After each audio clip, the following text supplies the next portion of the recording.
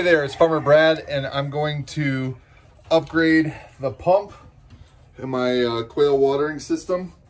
This is, let's see, it is 24 watt pump and maximum 3 meter high lift.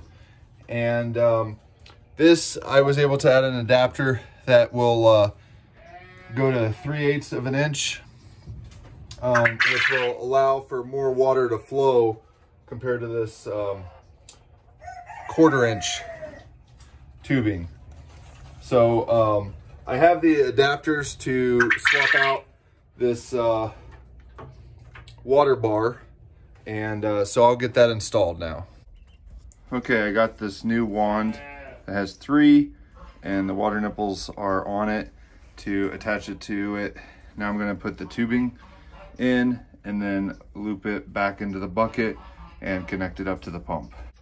I'm going to connect this tube to this pump. I'm going to place it in the bottom of this bucket, and then I'm going to put a return hose from there into the bucket.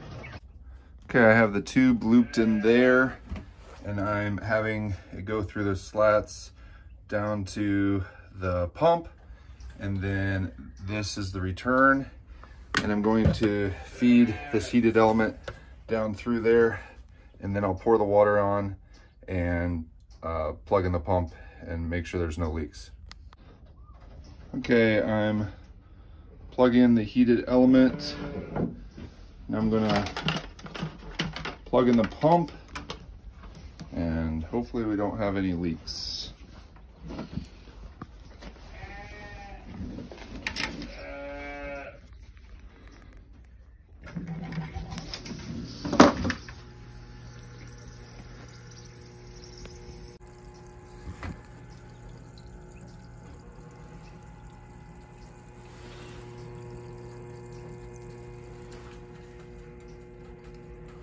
Okay, it looks like these need to be tightened a little bit. Okay, I need to tighten up the water nipples a few more turns.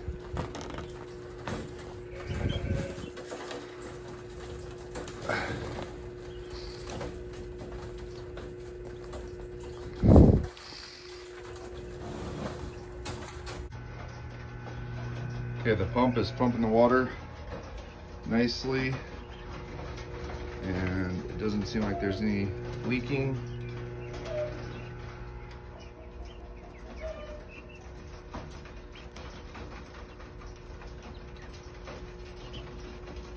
So they should be able to get a lot more volume of water out of those. Hope you enjoyed this video. It was brief, but yeah, I'm hoping to be able to offer these water bars on my website, and they're made for 1/2 inch by 1 inch cage wire. And if you want to daisy chain them, you can. You can buy 2 of them and screw them together. Each water bar will come with a terminating cap, or you can do a closed loop system. It will be available in 3/8 or 1/4 inch reverse osmosis tubing adapters. So just keep that in mind.